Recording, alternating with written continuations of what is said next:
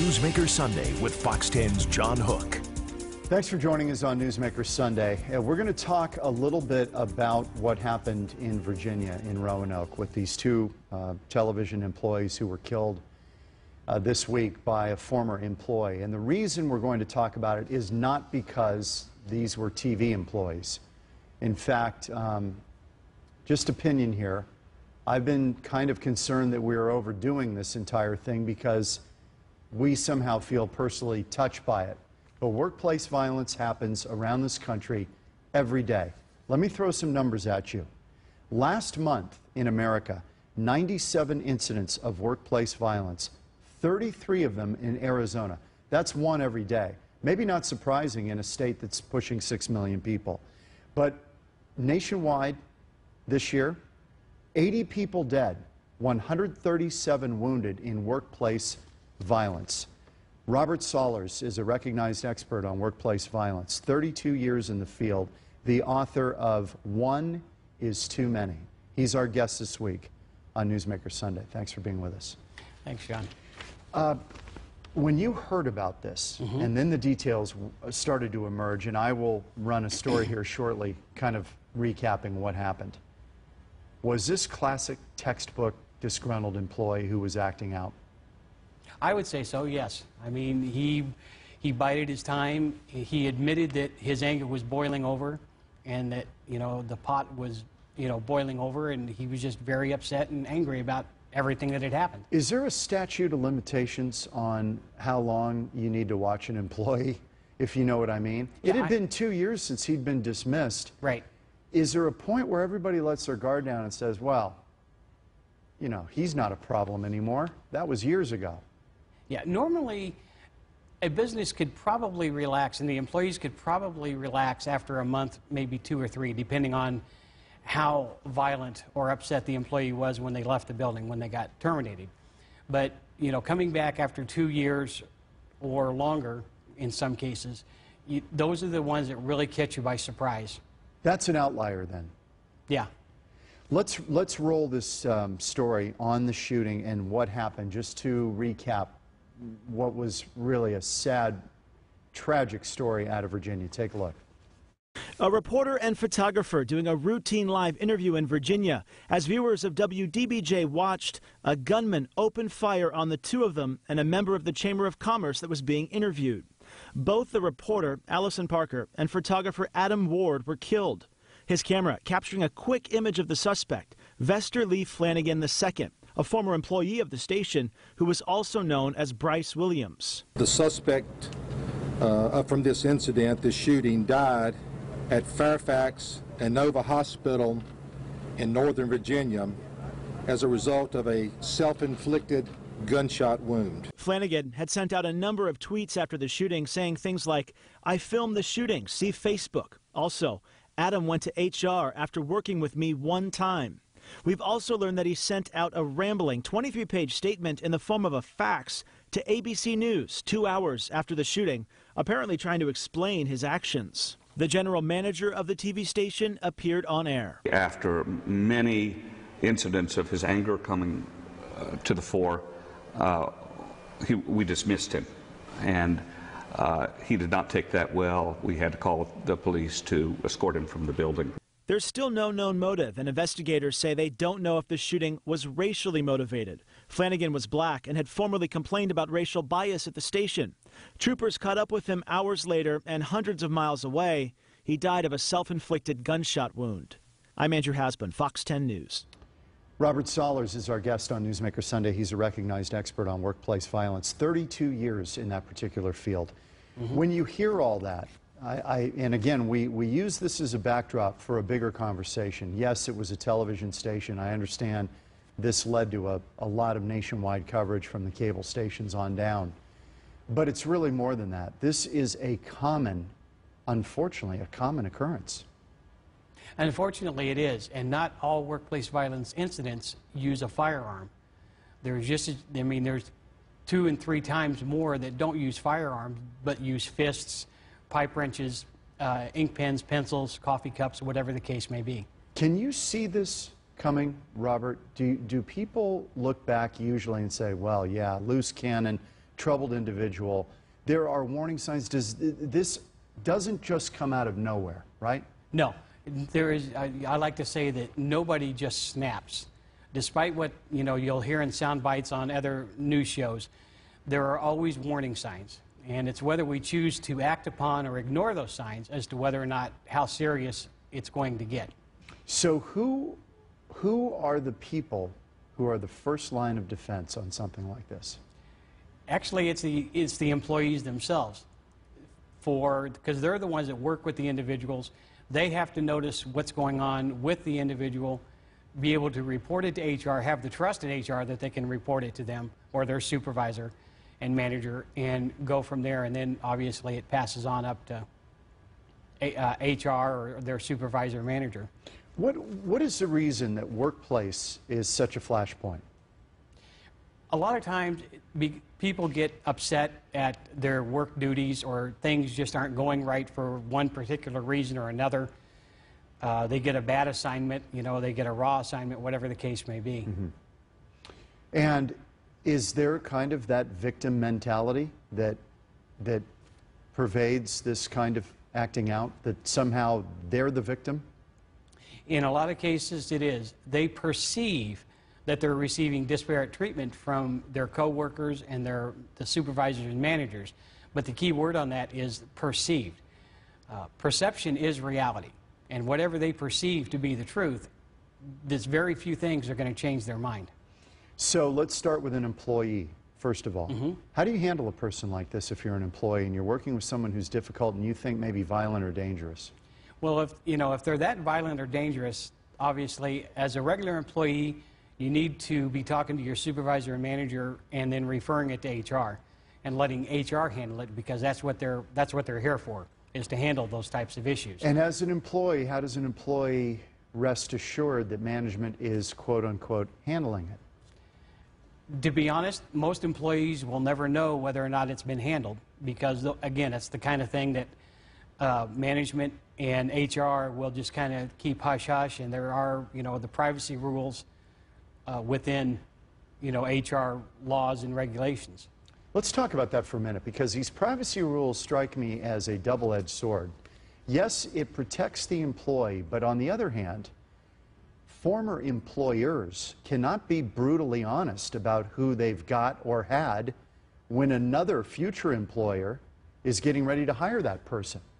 You can't, in other words, say, John was a nutcase and I would never hire this guy again. You can't say that again. Or you couldn't say, I think he's dangerous. Mm-hmm. I wouldn't hire him. You can't say that. You can, but it has to be off the record and make sure that there is no record of you saying that to the potential new employer. Well, that's interesting. So you're saying that this does go on with employers, that despite the law, employers sometimes will level with one another and say, let me just tell you off the record, I would not hire him. Right.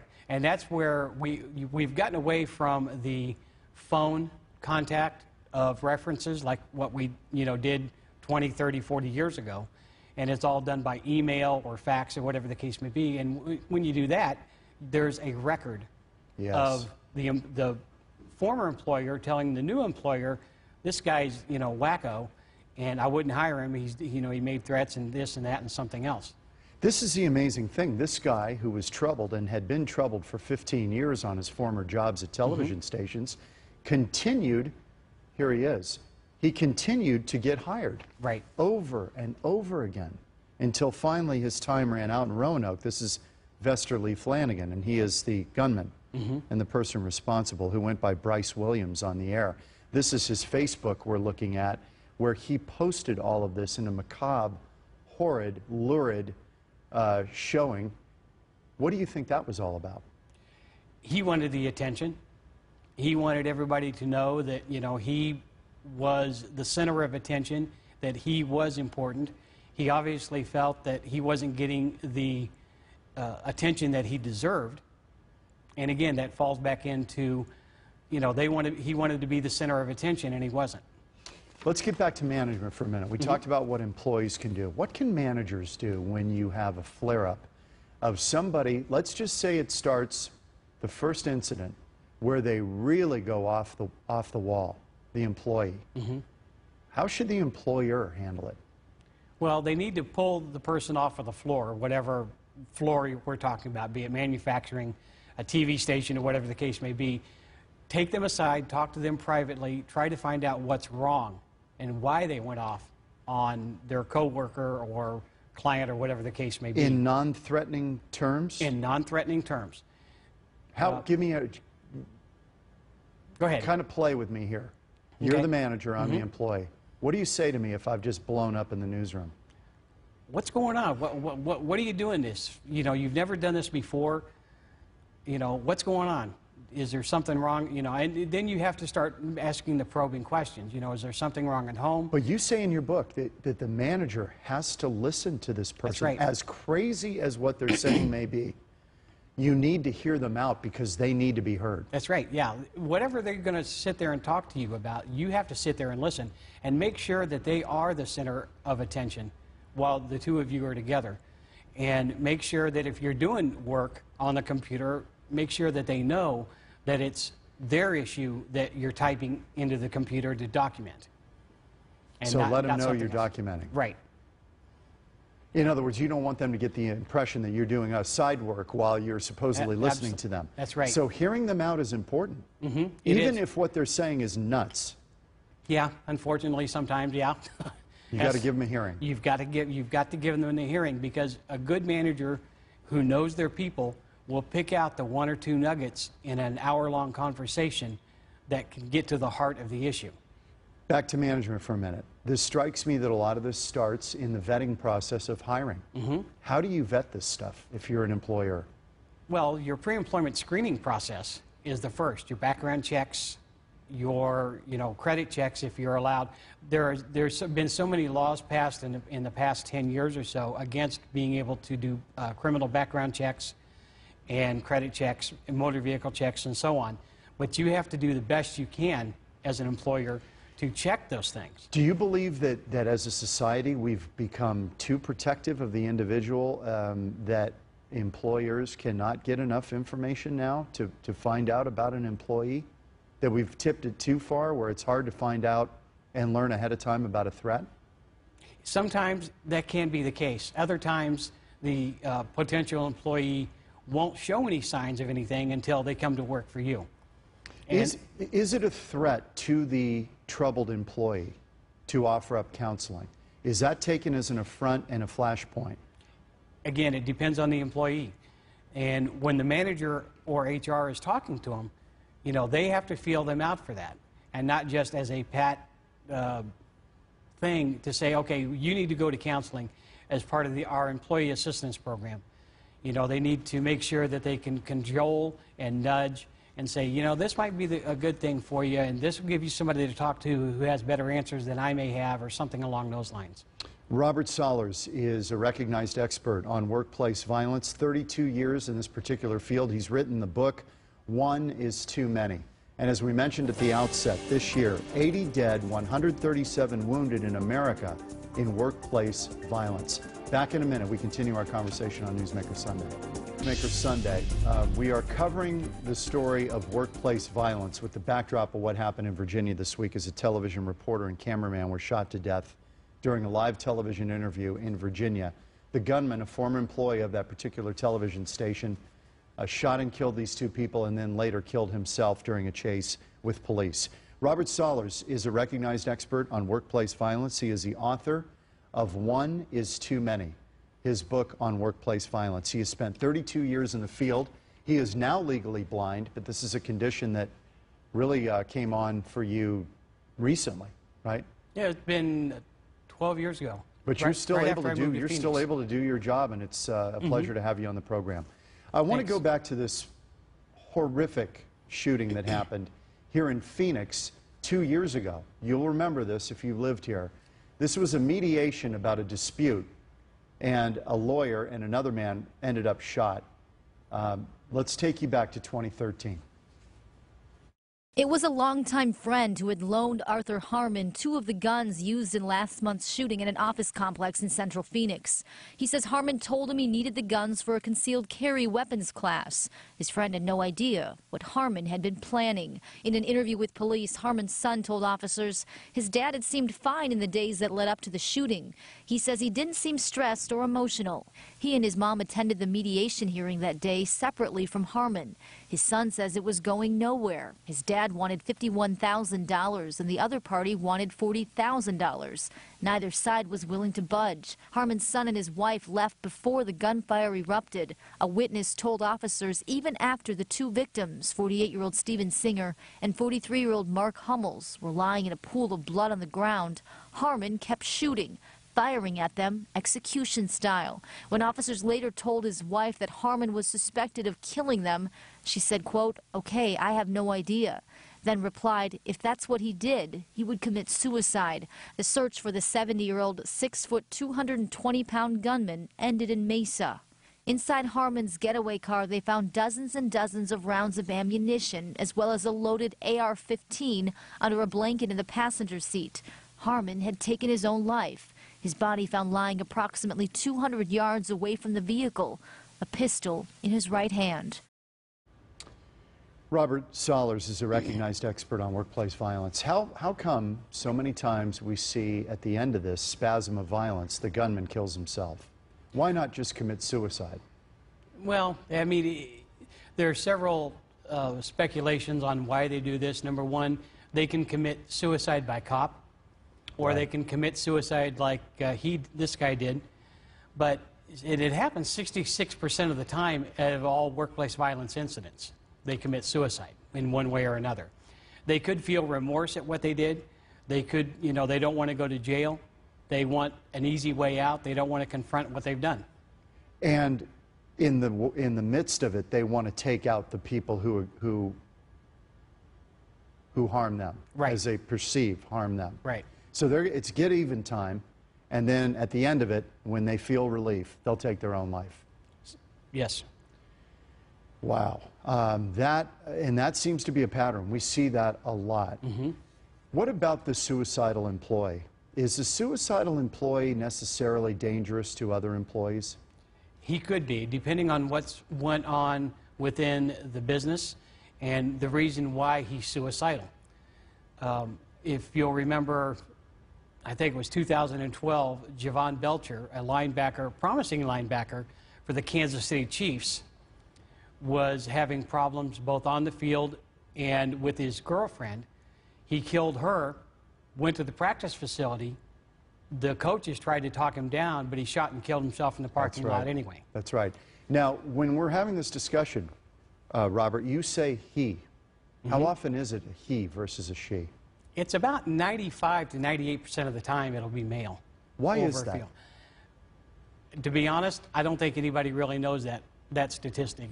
Maybe the males are just more volatile when it comes to this, and they just keep everything in until they boil over. This is going to sound sexist, but I'll say it anyway. Is it perhaps that men identify their own self-worth so much through their work? It could, yes, that's definitely true. So this is when you have a problem at work, this is something that's really hard to just put it on the back burner. This mm-hmm. becomes part of your being.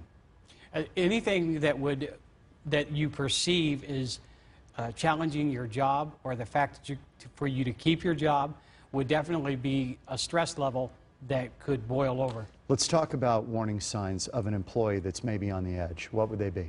Well, number one is if they're having attendance problems. Attendance problems? If they are constantly coming in late, leaving early, and things like that, that could be a sign that there is something wrong somewhere within their psyche or at home or whatever the case may be. That's interesting. I would not have thought about that, because that wouldn't speak to a potential outburst of violence. No, not in and of itself. Of the 21 warning signs that I write about, if you've only got 1, 2, or 3 of those signs, you're probably okay. The person's upset, and they're just going to blow off steam somewhere down the road or go out to the local bar or whatever the case may be. But when you start gathering 4, 5, 6, 10, of these signs, like Flanagan did on Wednesday, then, you know, there's a good chance that something is going to happen, be it with a firearm, pipe wrench, knife, or whatever the case may be. And we probably don't have time for all 21, but tick off a few of the 21 warning signs for us. Okay, like I said, number one is attendance problems, bullying, continual excuses. If they're continually making excuses for whatever they've done wrong or whatever the case may be. Drug and alcohol abuse.